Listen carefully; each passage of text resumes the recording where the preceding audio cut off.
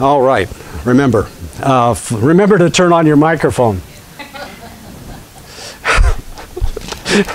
Remember, you're a human being and you mess up, okay? Philippians chapter 4. There's a song about that. Remember I'm human. That's what it is. Speaking to God. Philippians 4, verse number 8. Finally, brethren, whatsoever things are true, whatsoever things are honest, whatsoever things are just, whatsoever things are pure, whatsoever things are lovely, whatsoever things are of good report, if there be any virtue, and if there be any praise, think on these things. What's he saying? He's saying, remember all of these things because they are important. Now, one thing about these, he says, all these things are good, truthful. These are things that are good things to remember, good things to think about. When we think about good more than evil, it's going to lead us into good. I think I mentioned it in one of the Sunday nights when we were talking about our brains, that you are what you think. Okay, the more you think about bad things, the more bad you get. Maybe some of you have. I remember being, and Dave, you don't have to talk about it, Dave. I know the situation, but I was in a situation. I worked for a place. I'm not going to say what it was, but I worked for different summers there, and the language of those people just filthy. Okay, and as that, the longer you're in that, the more it gets and stays in your mind. And so we need to learn to think about good things and have that on our mind instead of bombarding our brains with bad, evil. Okay, so now let's go over to Genesis chapter 40, and this is what we want to look at and see what happened to Joseph, Jacob's son, when he was in Egypt. Genesis chapter 40, and we're going to start at verse number 5. Let me give you a little bit of background. Joseph was sold into slavery by his brothers, and they sold him to a man named Potiphar in Egypt, and so he worked for him for a while. We don't know how long, but his wife accused Joseph of something, and he was put into prison. Okay, he was not guilty. So all the stuff that happened to Joseph was not his fault. He did nothing to deserve being sold into slavery. He did nothing to deserve being put into prison, and now he's in prison. But God has given him the ability to interpret dreams. Okay, so he interprets the dream of two men, the butler and the baker. Look at verse 5. And they dreamed a dream, both of them, each man his dream in one night, each man according to the interpretation of his dream, the butler and the baker of the king of Egypt, which were bound in the prison. And Joseph came in unto them in the morning and looked upon them, and behold, they were sad. That's always thrown me. I don't get it. How many people are not sad in prison? And he says, why are you sad? I'm in prison. Well, it's more than that. He recognizes it. He sees it in their face. And he asked Pharaoh's officers that were with him in the ward of his Lord's house, saying, wherefore look ye so sadly today? And they said unto him, we have dreamed a dream, and there is no interpreter of it. And Joseph said unto them, do not interpretations belong to God? Tell me them, I pray you. And the chief butler told his dream to Joseph, and said to him, in my dream, behold, a vine was before me. And in the vine were 3 branches, and it was as though it budded, and her blossoms shot forth, and the clusters thereof brought forth ripe grapes. And Pharaoh's cup was in my hand, and I took the grapes and pressed them into Pharaoh's cup, and I gave the cup into Pharaoh's hand. And Joseph said unto him, this is the interpretation of it. The 3 branches are 3 days. Yet within 3 days shall Pharaoh lift up thine head and restore thee unto thy place. And thou shalt deliver Pharaoh's cup into his hand, after the former manner when thou wast his butler. But think on me when it shall be well with thee, and show kindness, I pray thee, unto me, and make mention of me unto Pharaoh, and bring me out of this house. For indeed I was stolen away out of the land of the Hebrews, and here also have I done nothing that they should put me in the dungeon. And so here, what we want to focus on is what Joseph's request was to the butler. And verse 14, he says, "But think on me." That word think can be translated remember. So he says, now in the same verse, we'll see another word. It's also the same word translated a different way. He says, "Remember me when it shall be well with thee." When you get taken out of prison and you go stand before Pharaoh, don't forget me. Don't forget what I have done for you. Don't forget that I'm, think about it. Would the butler think that Joseph is telling him something wrong about him being stolen from the Hebrew land and being cast into prison for no reason? Here, he has interpreted a dream that came true. Wouldn't you think, well, he must have been telling me the truth about it? Okay, so he's telling him the truth, and I believe the butler recognized it. So he says, "Think on me," or "Remember me when it shall be well with thee, and show kindness, I pray thee, unto me, and make mention of me unto Pharaoh." And here's the point we want to see today. The reason we remember what God wants us to remember, is so that we can do something. Okay? So here he says, make mention. Remember me to Pharaoh. Don't forget me to say something to him. Tell Pharaoh about me and the predicament I'm in. And so the butler was supposed to remember and do something. Okay? When he says think on me, it reminds me of what people say today when somebody, some bad thing happens and they say, let's have a moment of silence and think about what has happened to these people. Okay, what's good is that? When you just think about it.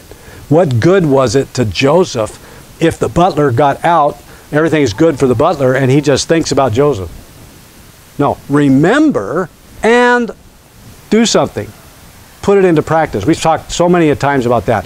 The reason we learn from Scripture is so we can put it into practice. And so when we remember something, even if it's just a remembrance of what happened to us sometimes, what are we going to do about that? We're going to think good thoughts. I'm so glad that... think about your vacation. Or, let me give you the example of Tom and Helene. Everything's burnt up. How many pictures do they have from their house? You know, there was a time when people didn't have pictures. But we can pick up a picture and look at it and see it. Well, now what do they have? They have the memories in their mind. They have their memories of their kids growing up. And to do something with that, even just to remember that, is doing something. Praising the Lord for what He has done in our lives. We should remember and do something about that. Go over to Colossians. Well, I don't have the reference. It's in the book of Colossians, okay? But Paul says to the Colossian Christians, he says, remember my bonds. Now, okay, he's in the stocks. I remember that. I remember he's in prison. Is that what he means? What do you think he means? He means remember it and pray for me. Remember the predicament I'm in. Even though you can't talk to a king, you can't talk to Caesar and get me out of prison. You can't talk to the high priest and get me out of prison. But he says, I know that my God is greater than any of them, and you can pray for me. And so here, when we remember something about somebody, probably I'd say the greatest thing we could do is to remember them and pray for them. Because God is going to be able to do something. Even though the world and the rulers might not be able to do something, we can pray for them and God can do it. Go over to 1 Timothy chapter 2.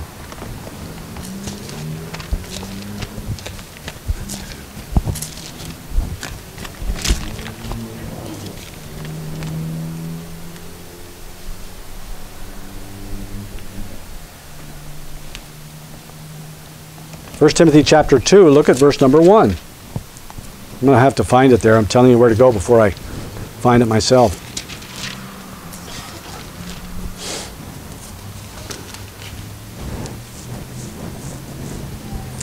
I exhort. What does exhort mean? I encourage you. I'm telling you this is an important thing. I exhort you, therefore, that first of all, supplications, prayers, intercessions, and giving of thanks be made for all men. He goes on to talk about kings and everybody, but all men. We are to be praying for others, praying for one another. Here he gives several different words, and it's all about prayer, supplication, prayers, intercessions, and giving of thanks. It's all about talking to God, giving thanks to God for what has happened, giving thanks to God for the friends you have, giving thanks to God for the enemies you have. Whoa, what? In everything give thanks. You know, God has given us leaders, and even though sometimes those leaders go against our beliefs, God set them up. And we should thank God for the order that He's given to us in this country. Okay? Give thanks. Pray for one another. Pray for others. The butler that was with Joseph there, he should have not just remembered Joseph and his condition, he should have done something about it. Butler got out of prison. But look down at go back to Genesis 40. And if we know the story, we know that the butler forgot Joseph, right? No, he didn't. Well, yes, he did, and no, he didn't. Okay? When you remember something that you want to remember and you want to keep in your mind, how do you store that information? You know, we got computers today, and we know that it does something in that box. Our brains are computers, and it does something up there in that square, that cube. We put it in a memory bank. We don't do it ourselves. We just think this is important. It's something I need to remember. Sometimes there are things that we should remember, and we put it too far back, and we forget where it was. But we put it someplace where we can bring it easily to remember. I always remember something back when I think I was about 3 years old. And if my sister watches this video, she'll know what she won't know what I'm talking about, because I must have been 4, because she's 3 years younger than I am. I was outside, and my picture was way back up in the hills, up in the Trinity Alps outside of Fortuna area, and Eureka up there well, doesn't matter. And I was down on the ground doing something, and from what I can remember, she took a jar, and it must have been a weak mayonnaise jar or something. Whatever it was, she broke it over my head. I remember, I know it happened, but I just don't remember what all the details were. But isn't it interesting that we can remember certain things? And we need to remember important things. And this butler should have not only remembered what happened, but remembered what he should have done. Now, it doesn't tell us that he made a promise to Joseph about telling Pharaoh. But notice what he says. Verse number 23. Yet did not the chief butler remember Joseph, but forgot him, or he forgot him. Yes, he forgot. Only for 2 years, okay? He forgot what he was supposed to do. But he did remember, okay? Did Joseph get out of prison? We know the story. Yes, he got out of prison, didn't he? Who got him out? Why did he get out? The butler did. You know, is that where we get the butler did it? I don't know. Or the butler didn't do it in this case. Look at verse number 9 of chapter 41. All the way, for 2 years later, okay? Verse 9, then spake the chief butler unto Pharaoh, saying, I do remember. But what does he remember? My faults, okay? This is closer to him now, okay? he remembers 2 years ago that he knew Joseph. Joseph did this wonderful thing for him. But I believe that what happened with this butler was that he got out of jail and he went back to work for Pharaoh. Pharaoh is the king of Egypt. Why was he in prison? Pharaoh got angry with him and threw him into prison. Now he's back working with the Pharaoh who threw him into prison. Do you think he's being more careful now about how he does things with the Pharaoh? I think his life just kind of got so busy being careful for the Pharaoh, it took his mind off of Joseph, took his mind off of what he should have done for Joseph. We get busy in our little box, our little world, and we forget about God sometimes. We forget that maybe I made a promise to God. Maybe I said, I'm going to do this. The Bible tells us, don't make a vow to God if you're not going to keep it. He says, if you make a vow, keep it. But he says it's better not to make it. Okay? But if you have said, I'm going to do this for the Lord, and you forget and you get busy doing other things, that's a fault. This man was faulty, and he knew it. He saw it 2 years after what he should have done. Poor Joseph. I say, you didn't say it. I say, poor Joseph. But when we think about Joseph, do you think he was overly concerned? He didn't want to be in prison. But when you consider Joseph in prison, here's this man who was falsely accused. He was what do they say? I can't think of the word now. But his brothers hated him, and they sold him. And how would that make you feel? Okay, if your family just said, I don't want you anymore. Well, we're going to make a profit off of you. We're going to sell you to somebody. I'm sure he felt bad about that. But you know, I believe also that he remembered his God. He remembered that God is still good no matter what happened to his life. So for the 2 years that he was in prison after the butler got out, Joseph was content. Joseph still had his hope in the Lord. Joseph remembered God.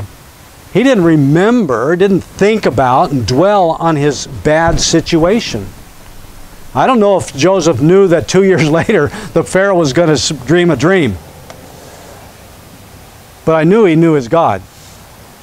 And he did not worry about it. And that might go back to what I said where he saw the countenance of the butler and the baker. And he says, why are you sad?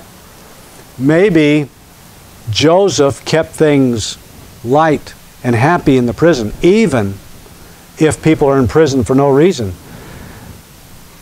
God was able to work through him. Maybe. I mean, I know God did work through him. He could work through him. I'm just saying, why did he notice that they had a sad countenance? Because normally they didn't look like that. Possibly because of God through Joseph. So he remembered his faults. We are not to forget to pray for one another. In 1 Samuel chapter 12, you don't have to, I hate saying that. You don't have to turn there. I'm not hiding anything from you. If you want to turn there, write it down and turn there later, because this is what it says, okay?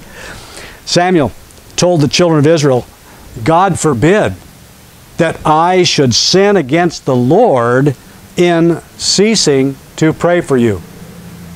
Sin against the Lord. If we cease to pray for one another because we remember the needs that other people have, whether it's a big need or just daily living, we should pray for one another. And Samuel recognized it as sin against the Lord if we don't pray for one another. When we get overtaken with details in life, our duties or responsibilities, sometimes we forget God. And we need to not forget God. Always remember.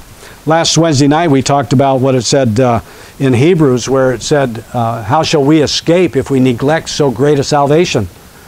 And as I pointed out, it's not necessarily about unsaved people neglecting God and neglecting the salvation that he offers, but us. We know what God has done for us. He has given us new life through Jesus Christ. Our faith in Jesus Christ has given us the ability, or God has given birth to us again spiritually. And we are to not neglect. We are to remember what God has done for us in that salvation and be the servants that He wants us to be. To reach out to others, to tell others about Jesus Christ.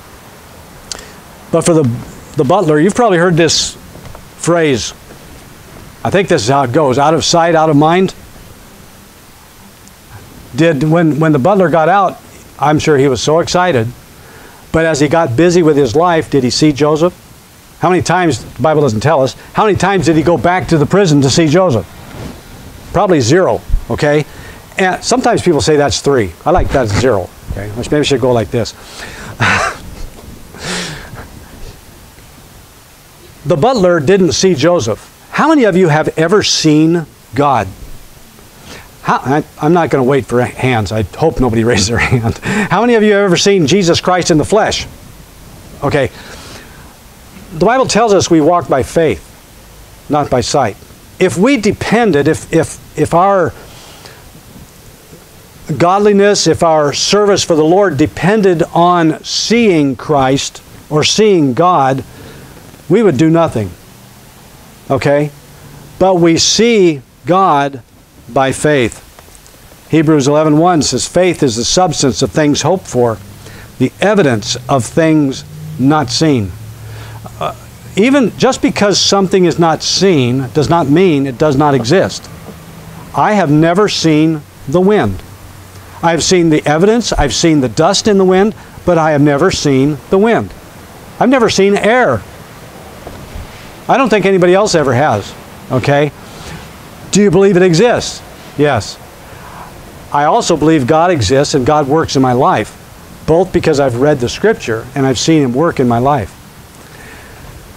So we walk by faith and not by sight. Go over to 2 Corinthians. Now when we look at this passage, we might think, or you might think, well, what does that have to do with what we're talking about remembering? Well, anytime we read Scripture, we should remember what it says, right? 2 Corinthians chapter 5, look at verse number 6. Therefore, we are always confident, knowing that whilst we are at home in the body, we are absent from the Lord. For we walk by faith, not by sight. I know what God says. I know that when I die, my spirit goes to be with God. I know that's what the Bible teaches, and Paul is saying that. He says we walk by faith. You don't see the afterlife. You don't see a person in heaven. You can't see all that, but you know what God has said. So we walk by faith, not by sight. Look at verse 8. We are confident, I say, and willing rather, to be absent from the body and to be present with the Lord. Wherefore, because of that, because of what I know about living this life now, yes, I'm absent from the Lord in a sense physically. I'm not in His presence that I can see Him. One day I will. But he says, while I'm here, I'm absent from Him. But if I'm no longer in this body, my spirit goes to be with Him. Because of that, we labor, that whether present or absent, we may be accepted of Him. So we recognize that in this life right now, as I am serving the Lord, I should be serving, knowing that I will be accepted because of my faith, not because I see anything. So the butler neglected what he was supposed to do because he didn't see Joseph. And because we don't see God sometimes, we neglect our service to Him. We need to remember Him, remember what He has done, so that we can serve Him. I think about a baby. Have you ever, you got a baby. I don't know how old he is, but maybe he does it differently. Maybe he's old enough that it doesn't do this. But when a baby is born and begins to recognize you and interact with you, you can make it smile by blah, blah, blah, or whatever, or playing peekaboo with him. as soon as they don't see you, you do not exist. They just go on about something else. Whatever that was, it just happened. So this butler is like, Joseph didn't exist. For 2 years, he did not exist. He was not in his remembrance. Out of sight, out of mind. But Paul says, we know that when we die, we're going to be with the Lord. That is a wonderful memory of God's promise to us as we think about that. Think about the people who have gone on before us. We know that they're with the Lord if they knew Christ as their Savior. And because we're still in this corruptible body, we can't see Christ. But we will be with Him when we die. Every day, you need to remember. How many of you need to remember to get up in the morning? Sometimes you forget what day it is, maybe, because life's busy. But we get up. We need to remember others. We need to pray for them. Praise them. Compliment them. Say happy birthday to them when you need to. I'm sorry. But we do need to remember. I knew somebody one time that would not thank people for what they did because you're not supposed to do it for thank yous. No, you're not supposed to do it for thank yous, but it's my responsibility to thank you. My responsibility to praise you for your help. By the way, thank you, Amy and Owen. You're all sitting on chairs that had puddles in them this morning. Okay? By the time you got here, Amy and Owen had dried off the chairs. And so you don't have to be in a wet seat. I don't know what's wrong. It doesn't matter. It sprinkled last night to water the lawn and watered the chairs. Okay? But thank you, Amy. I appreciate it. I thank people for picking up the chairs and putting the books out, the song books. This time of our church is weird, right? Because of this COVID-19 thing. But it should not take away from our appreciation for what people are doing. Don't be so concerned with the masks and going into the stores and everything and making sure everything's okay that you can't take time to thank people and pray for them. We need to remember other people. We need to remember God's commandments. Why do we need to remember God's commandments and God's instructions? So that we can do them. But be doers of the word, not hearers only. Go over to 1 Samuel chapter 12. Solomon in the book of Ecclesiastes said the conclusion of the whole matter is to fear God and keep His commandments. Samuel gives us another reason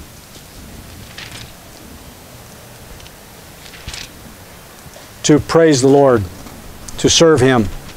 1 Samuel chapter 12, look at verse number 24. He says, only fear the Lord and serve Him in truth with all your heart. Now, does he say remember here? No, he doesn't use the word remember. He doesn't use the word think. Doesn't use the word make mention. But he does say consider. Consider how great things He hath done for you. Now notice he says, fear the Lord, serve Him in truth with all your heart. Because of what you know about God, because of what you remember about God, consider how great things He hath done for you. And the greatest thing God has ever done for us is given us eternal life. He has given us Jesus Christ. He gave Jesus to die for us. We're to remember what He has done in providing salvation. Remember what He has done in our lives. Remember that He doesn't remember something. He doesn't remember. Now, yes, I know, and I have to say this almost every time. Yes, God can't forget, okay, because He's infinite, right? But remember, He forgets this, in a sense. He forgets our iniquities. He forgets our sins. Let me read Hebrews 10, 16, and 17. This is the covenant. He's quoting Old Testament scripture. This is the covenant that I will make with them after those days, saith the Lord. I will put my laws into their hearts, and in their minds will I write them. And their sins and iniquities will I remember no more. Okay, he said it himself. What he's saying, I will never bring it up to you. When God forgives, we talk about forgive and forget. God forgives, and you can count on it. He's never going to remind you of it. He's not going to bring it back to your remembrance. And you think, wait a minute, I remember all the things I did sin. I remember the bad things, and it bothers me. Okay, if it bothers you, listen to the evening message, okay? All right, we're talking about the precious jewels of God. He considers you and me precious, okay? And we think of our sin. He doesn't want us to remember that because He's not going to bring it up. When you remember your sin, there's two reasons you remember it. Because you do it, or Satan brings it to your memory. God never, ever brings it up unless you haven't confessed it. If you haven't confessed it, God may bring it up to your memory, then confess it. Once you confess it, forget it, because God's done that. God has wiped it off of His memory. The Bible says, as deep as He cast it into the depths of the deepest sea. 7,000 feet deep, if you want to go down there and look for them. But and He also says, as far as the east is from the west. God does not remind you of your sin. He says, I will remember them no more. And that happens when we put our faith in Jesus Christ. Faith in Christ wipes away our sin. And it wipes it away from God's memory. We're to remember that. Remember that God forgets our sin. God considers us His children. You know, we as parents are faulty sometimes. Most of the time. No, I shouldn't say most of the time. Sometimes. Reminding our kids, you did that yesterday. Well, did you spank them for it? Did you get after them for it? Yeah. Well, don't remind them about it. If you took care of it, leave them alone. Yes, maybe they're doing the same thing, but you just have to keep correcting, okay? You know what God does with us? He keeps correcting. He doesn't look back and say, you did that yesterday. Why are you coming to me with that?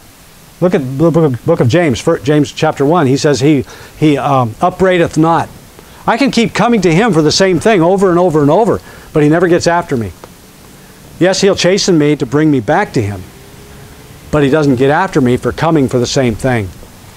Because that's past. It's over.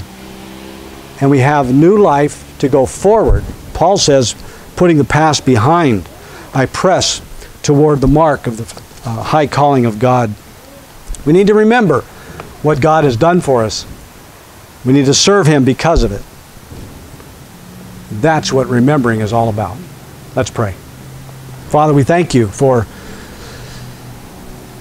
Your love for us. Thank You for the forgiveness of sin. Thank You for what You've done in Jesus Christ. And Lord, I pray that You would help us to remember. I know that we take the time in the communion service, the Lord's Supper, in remembrance of Him, remembering the Lord's death till He returns. And Lord, You've given us that ordinance. You've given us the ordinance of baptism to remember the death, burial, and resurrection of Christ. And so many times You gave the Jews feasts and holidays for remembering certain things. Lord, You want us to remember. So help us to remember to serve You, to remember the great things You've done for us. Remember to pray for one another. Remember to praise one another. Lord, help us to remember. I pray in Jesus' name, amen. All right, let's all stand. Turn to number 378. 378, Under His Wings.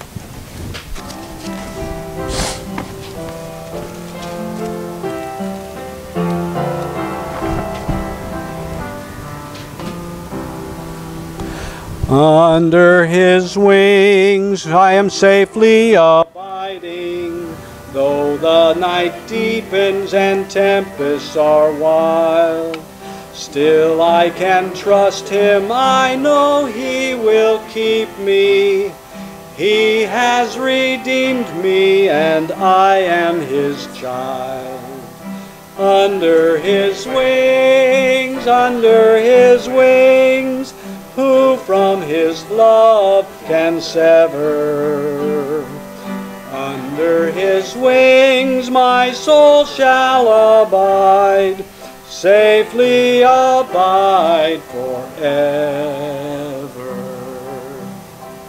Amen. Let's pray. Father, we thank you for being with us. We thank you for taking care of us. Lord, there's so many things in our lives that we can praise you for. Help us to remember the good that you bring. Remember to set aside the bad that comes. Lord, thank you for your love for us. Thank you for everyone who came today. Pray for your guidance in our lives this afternoon. I pray in Jesus' name.